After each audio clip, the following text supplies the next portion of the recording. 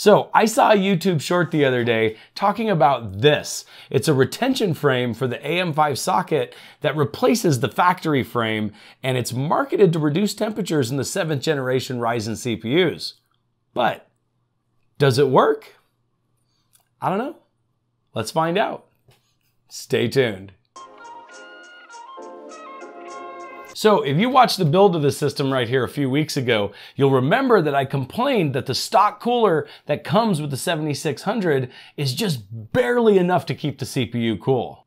Now, my choice to go with the 7600 instead of the 7600X was based on the fact that the 7600 came with a stock cooler, and we were trying to stay on a budget, but it turned out that the 7600 pretty consistently ran about 85C with the stock cooler. It turns out that is due to the boost algorithm in the 7th generation Ryzen CPUs, and not so much the cooler. But we'll get into that in a little bit. But in my research to try to cool this thing down, I thought maybe this could help. So we're gonna try it out, and then we're gonna talk about why the 7th generation Ryzens run so hot to begin with. But first, I gotta pay some bills. So check out today's sponsor.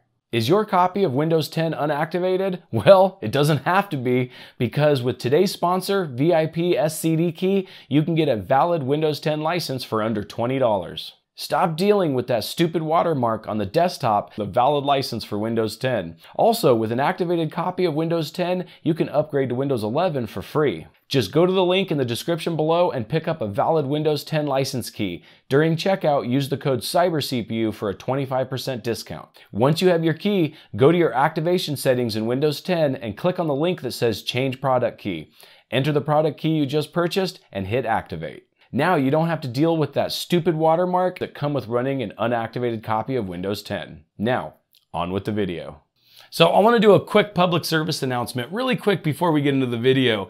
And on the video where we build this system, there's a bunch of scammers, I guess, that are claiming that I'm giving this system away. And unfortunately, I'm not. I'd love to, but if you guys watch the video, you'll know that I plan to gut this thing and make it my new system. So I can't really do that if I'm giving it away. Unfortunately, it looks like the scammers didn't actually watch the video. So it is what it is. However, if for whatever reason someone contacts you in the comments saying I'm giving a computer away for free, they're lying and they're trying to steal your money. So just let me know about it. Either leave me a comment on Twitter or say something in the comments of the video.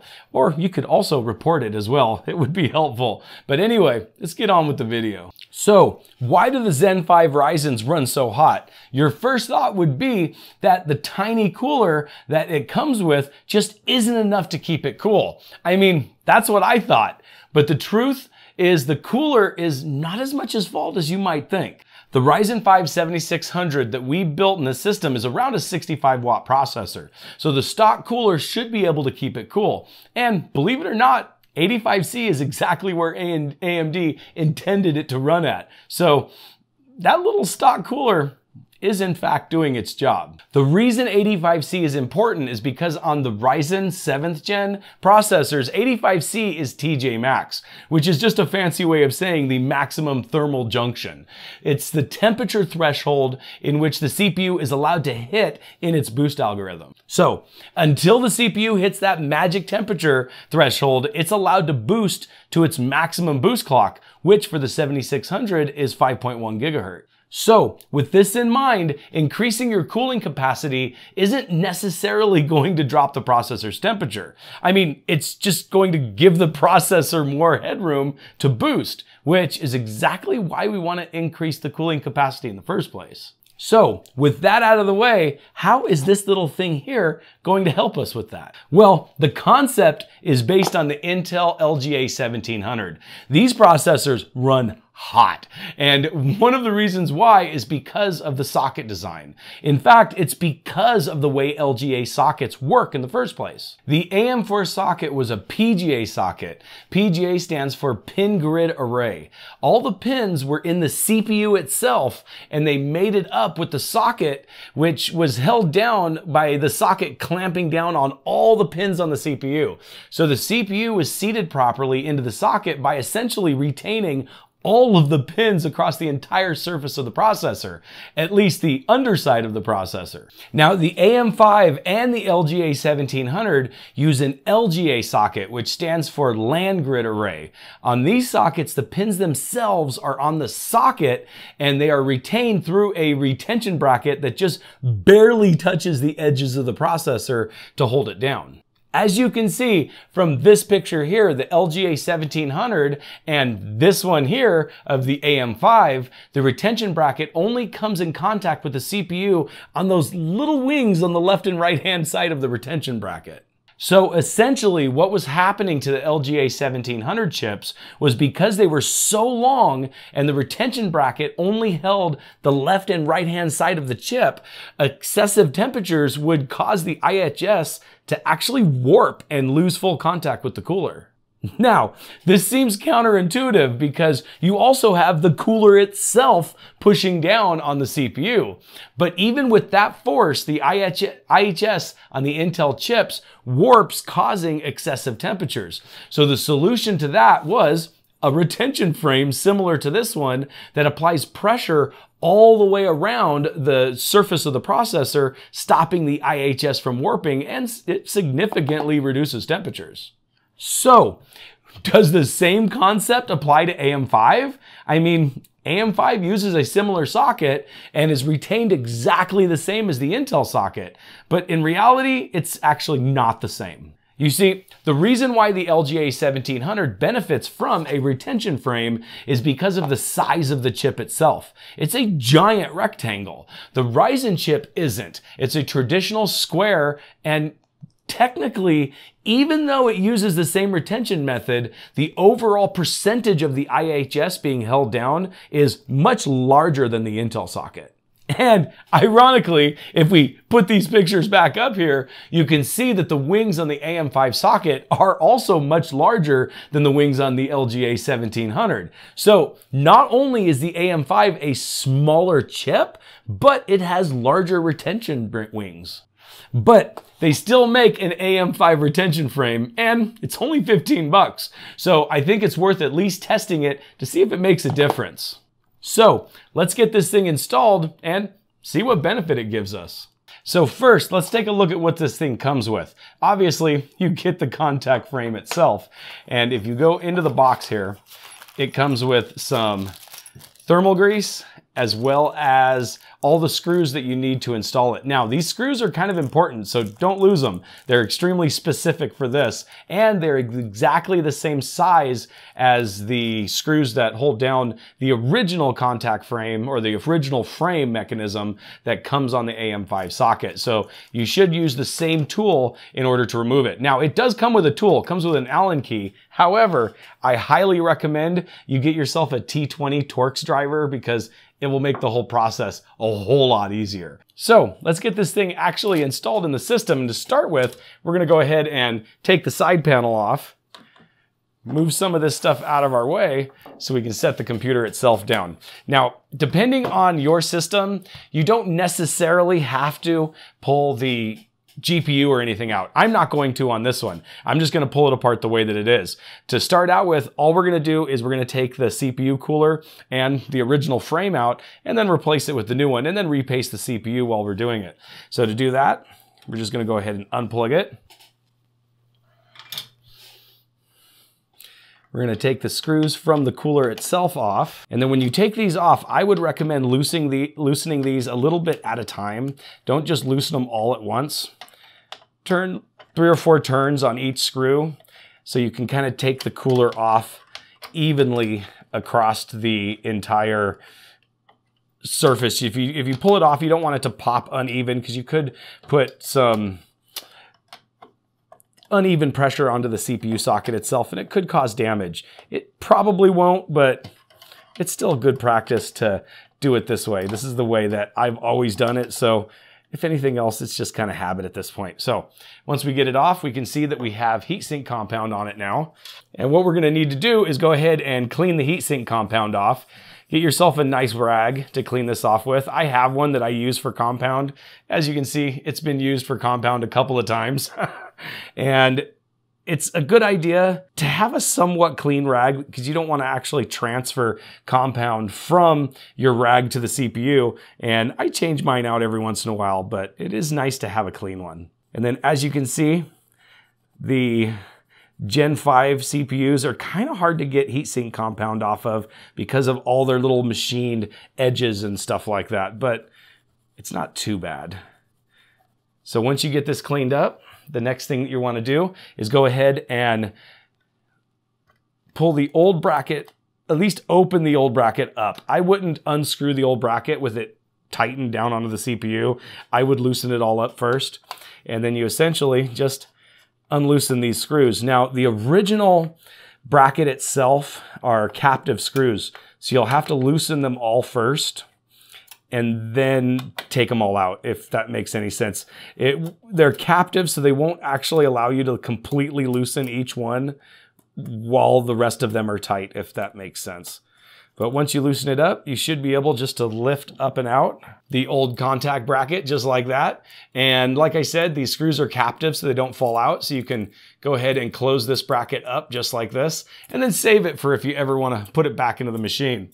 So to put the new one on, you just take it and set it over the top of where the old one came off. And you do that just like this. You just set it down right over the CPU, being careful not to move the CPU out of the socket because you really don't want to bend pins on an LGA socket. It's not a great idea. And then with the new screws, just go ahead and drop the new screws into the holes. At least this is how I do it. And believe me, I've had this thing installed and uninstalled several times during the testing of this to see how well it works. And essentially what I'll do is set all the screws in first and then tighten them all down individually. With all along, you want to make sure that you don't let the CPU slip out of the socket. And these things don't have to be like ridiculously tight. Just snug is fine. And at this point, I'm going to wipe it down real quick again, just to make sure there's no more compound on it. And I'm going to use the compound that comes with it, but typically I use Thermal Grizzly, but this is here and it's free, so we might as well use it. So I'm going to put some compound on this. Now, people watching this, you might say, well, I'm not doing it right, but you do it the way you want to do it, and I'm going to do it the way I want to do it. And then once you get the compound on, just go ahead and lower the CPU cooler back into place, making sure you line up all the screws. And then just like the way you removed it, I would tighten it a few screws at a time. I usually go 3 and go in a rotating pattern around the cooler. All right, once you get it screwed down, go ahead and replace the wire for the CPU cooler, and there you go. So my first comment that I have on this retention frame is it definitely looks a lot cooler than the stock AM5 frame retention system. You know, it does look good. And if it wasn't for the fact that the thing is going to be completely covered by your CPU cooler, and it would be worth the 15 bucks just for the looks alone. However, once you put your cooler on, it's practically invisible. So it better perform as good as it looks. So my first impression after doing all the testing was that this thing is not even worth $15. However, once digging through the data a little bit, my opinion kind of changed. Now keep in mind, all of this testing was done with the stock AMD cooler. So any benefit that we see is going to be hindered by the stock cooler capacity. So as you can see here, there's a temperature graph that I plotted through the entire run of Cinebench R23. And aside from a little temperature variation at the beginning and the end of the run, it didn't affect the temperature at all. In fact, it was the same across the board.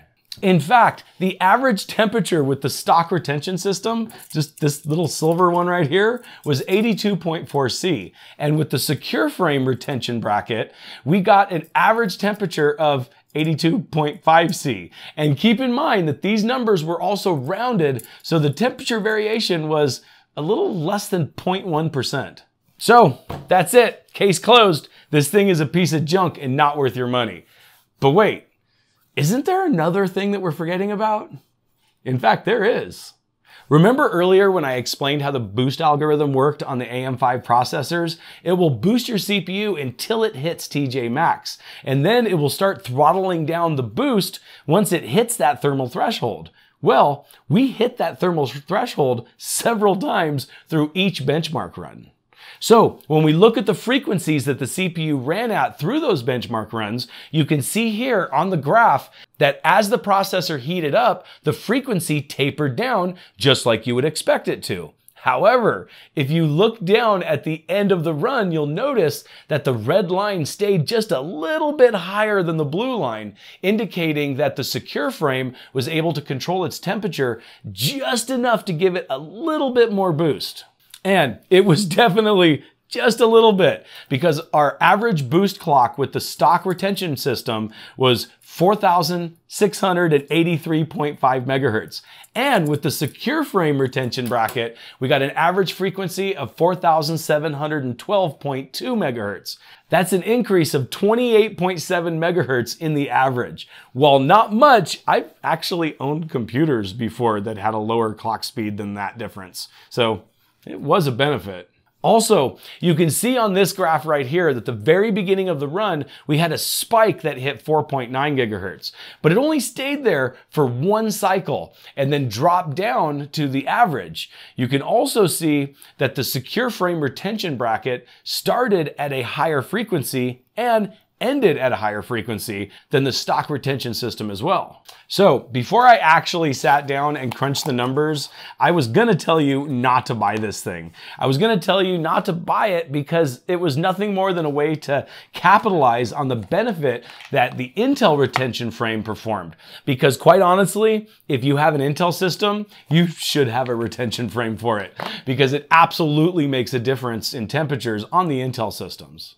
However, this one doesn't give you the same benefit that the Intel one does. It still does give you a benefit though. In fact, I think it's a reasonable, decent benefit for 15 bucks. I also believe that this thing would help even more if we had a better cooling solution on the system than the stock cooler. Because as you may have noticed with the stock cooler, we never hit our maximum boost clocks that this CPU is capable of. In fact, we averaged considerably lower than the maximum boost clock. However, that's going to change soon, so stay tuned. I'm not done trying to cool this thing down quite yet. And I also played around with Precision Boost Overdrive a little, and I was able to get closer to the maximum boost clock. However, I'm going to save that for a different video. Another thing that I wanted to touch on real quick though is that I heard while listening to other reviews of this thing when I was planning this review that one of the reviewers said that the biggest benefit to this was that it helped not make as much of a mess when using thermal paste, because it's so tightly machined around the unusual shaped IHS of the AM5 processor that it helped keep the CPU a little cleaner. I thought that was the stupidest benefit until I actually started testing it and had to repeatedly go back and forth between this frame and the secure frame in repasting it every time. And I got to admit, the other reviewer was right. This thing does a lot better at keeping the mess at bay when it comes to repasting the AM5 CPU. So, for people who have spent any time at all cleaning off the thermal compound from between those little nubs on the AM5 processor, you know exactly what I'm talking about. But with that said, ultimately, I recommend using the secure bracket retention frame. Not only is it a much cleaner look than the stock retention system, but it does give a measurable performance difference. And let's be honest, $15 is one of those spontaneous Amazon buys that you order in the middle of the night when you can't sleep. In fact, I'm pretty sure that's when I bought mine. But if you really want to drop your CPU temperature, then you really should try undervolting. You can get some considerable performance and temperature gains by simply lowering your CPU's voltage. If you'd like to try that out, then check out this video here. Not only does it really work, but it's free. I may also revisit that subject with this CPU here, so stay tuned for that. As always, you guys have a great day.